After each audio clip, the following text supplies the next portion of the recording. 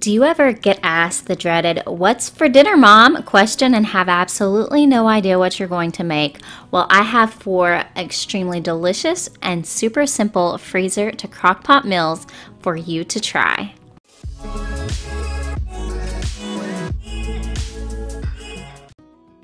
The prep time for each of these meals only took about 10 minutes maybe, so it was super simple. I just have a freezer bag and I'm going to put all my ingredients in, no cooking time required.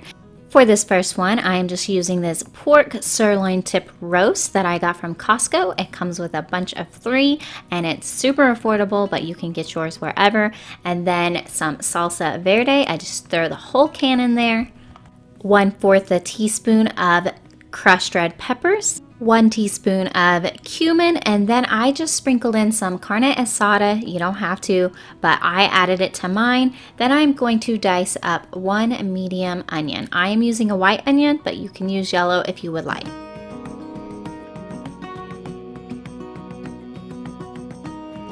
Next, I'm going to chop up 3 cloves of garlic to put in as well.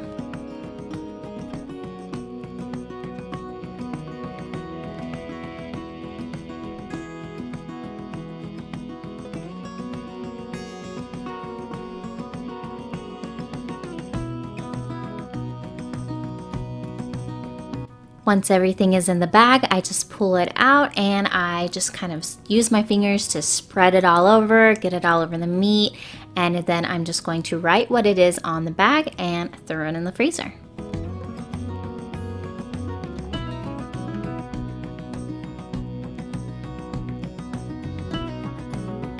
Now that it's time to cook it, I did defrost it overnight, and now I'm just going to spray the inside of my crock pot with some cooking spray, and then I'm just going to dump the entire bag in the crock pot, put it on low, and cook for about 5 hours.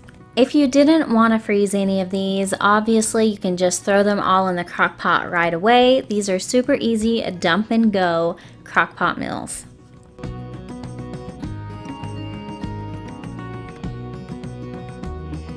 Guys, this meat was so easy to pull apart. It just kind of fell apart. It was so tender and delicious. So I'm just going to shred the meat and then just stir it all together so that the green verde is just all over the pork meat. Now for this video, I didn't only want to share how I put everything in a bag and put in my freezer. I actually want to share how I cooked it and everything too, and what I ate it with. So I'm using this ready rice, super simple. You throw it in the microwave for 90 seconds and it's cooked. It might be cheating, but I'll take it on a busy football practice type day. Then I'm just going to heat up these refried beans, which go really well with this meal. Alright, so here is my meat. I just have some toppings. So I have some cheese, some diced tomatoes, some cilantro, lettuce, sliced limes because I like lime juice on mine, and I have street tacos with the refried beans and the rice. And oh my goodness, this meal was so simple yet ridiculously tasty.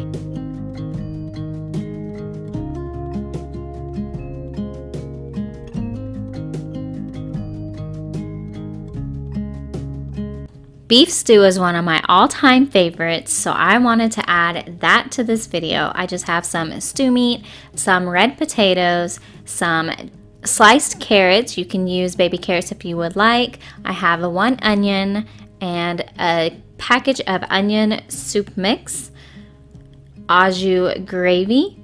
I will be using 3 tablespoons of brown gravy, and then I will be using 2 teaspoons of garlic salt, 2 teaspoons of garlic pepper, and then 1 teaspoon of salt and pepper.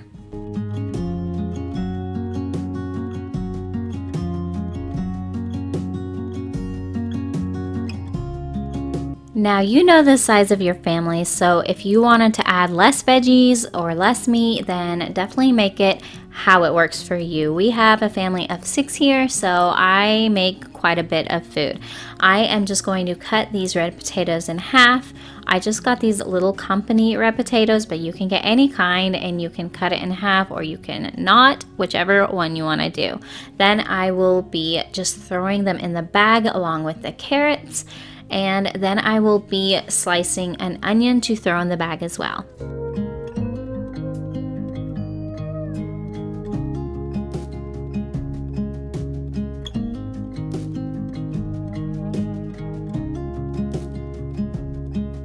On top of all of that, I will be adding all of the other items, the gravy and the seasonings and all of that yummy stuff.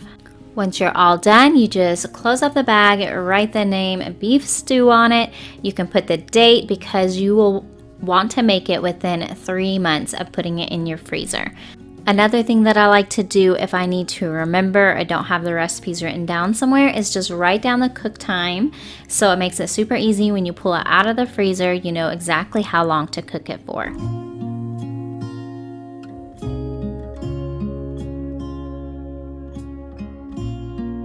For cooking time, I am just going to spray the crock pot. I've just noticed it is so much easier to clean it whenever I spray it first. I'm just going to dump all the ingredients in, then I am going to pour in the water. I like to put it kind of to the top of the meat just so that everything is in the water so that it can get cooked evenly and all of the seasoning can be spread throughout the stew.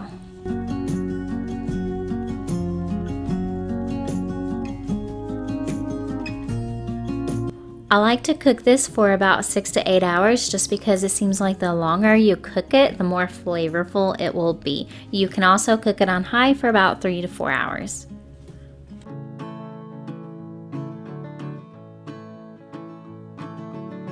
I like to eat mine on top of some white rice. A roll or some cornbread or something to go on the side is always nice as well. But I like to sprinkle cheese on top of mine because I just love cheese. So, I just love beef stew. It is so delicious.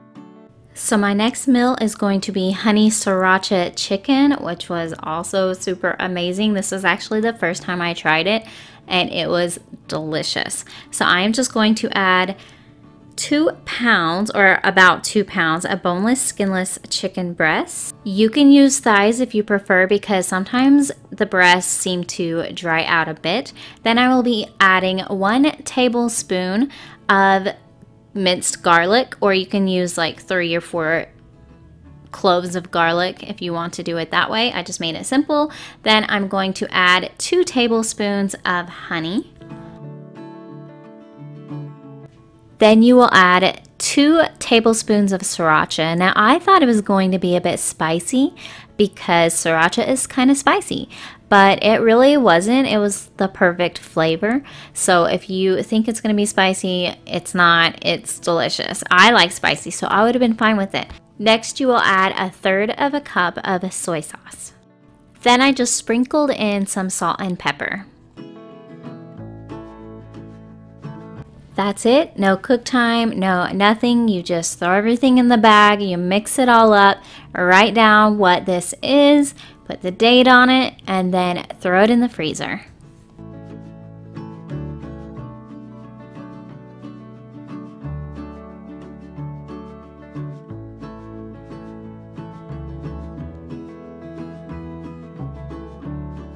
For cook time, I just sprayed the inside of the crock pot and I dumped it in and cooked it for about 4 hours on low. I was going to cook it for 5 hours, but it was actually ready at 4.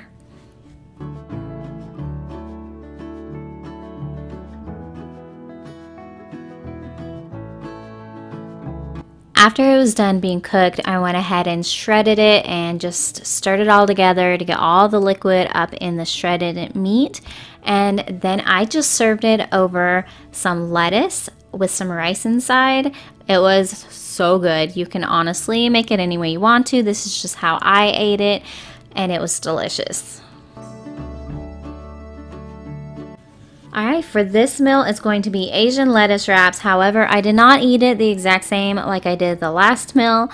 I did it differently because I didn't want it to be the same way. Anyways, I am just using 1 red bell pepper, and then I have 2 large carrots that I am shredding up. I have 2 pounds of ground turkey. You can use ground chicken or even ground beef, but I prefer the turkey. So I am just going to dump in the shredded carrots and the bell pepper. Then I will be adding 1 tablespoon of the minced garlic, which you can also just chop your own garlic if you want to. I have 1/3 a cup of ketchup, 1/3 a cup of soy sauce, and 1/4 of a teaspoon of crushed red peppers. You can also add 1 tablespoon of honey, but because my husband is eating keto right now, I didn't want to add the extra sugar, so I kept it more keto type friendly. Now, for some reason, I just thought it was weird to put the raw ground turkey in the crock pot, but it cooked perfectly. I just cooked it on low for 4 hours and it came out perfectly. Oh, this was so good. You can put it on a lettuce wrap with some rice if you want to. I am just using this 10-minute boil in a bag rice because it's just easy and it always cooks perfectly. And I have a side salad that I am eating with it with some ranch and some cheese. And my husband Lee just used some cauliflower and ground that up and just used that. He just made it all cheesy, cauliflower-like, so it was keto friendly for him. And he also had a side salad. I will have all 4 of these recipes listed down below in case you are interested in trying any of them. Thank you so much for watching this video. I hope you enjoyed it. Please give it a like and a thumbs up. Don't forget to subscribe down below. We'll talk to you guys in the next video.